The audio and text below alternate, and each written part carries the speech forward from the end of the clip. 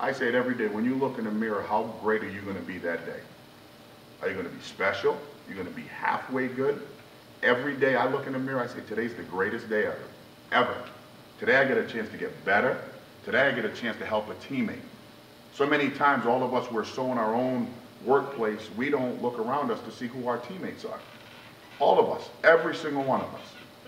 Sometimes, like I tell my players, come in and see me every day. I want to see your eyes. I want to see your body language. Because if I see it a different way, I'm going to ask, what's wrong with you? And you ever do that? You don't have to answer that. You know, you see one of your teammates, one of your coworkers down, how do you pick them up? How do you continue to encourage them that we're going to be all right? I say get into this enthusiastic coma. Everybody asks, are you always like this every day? Every single day I get into this enthusiastic coma because it's easy to be pissed off and upset every day. It's real easy.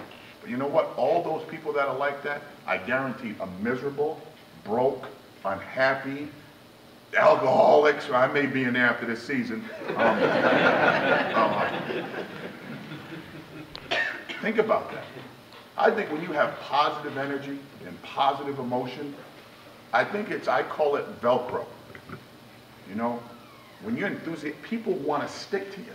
People want to believe in you. When you're all out there hustling and you know, I don't know your business per se by the paperwork, but I do know the business of enthusiasm, teamwork, togetherness, us, we, family. Those things become contagious. And people want to help you. That's where those referrals come in. When you're in the workplace, some of our home problems get into the workplace. We all get in arguments. I say yes, dear, all the time, but I don't want to be wrong. My wife never wants to be wrong. Some of those kind of seep into the workplace.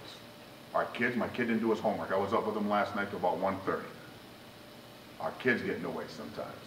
I think when you get those external things in, that begins into our workplace and who there is to support that, who you're bouncing those ideas off of to get some support in the workplace.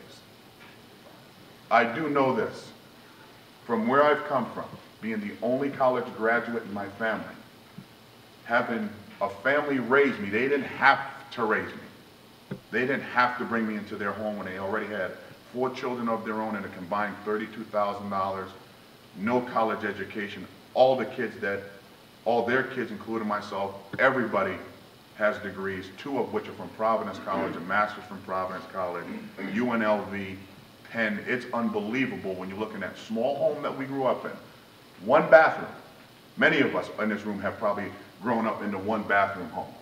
I look at my home now and my kids still complain there's 6 bathrooms in the house. I'm like, pick a toilet. It's 4 of us in here. You know? Do number 1 on this one and number 2 on that one. Do whatever you want. Right? But so many times we just get caught up in what we don't have and what the other person next to you does have. We don't want to care about that person. Let's do what we do. Do what we do. Stay right in your lane. And when you stay in your lane, you'll be surprised how many people want to jump in that lane with you.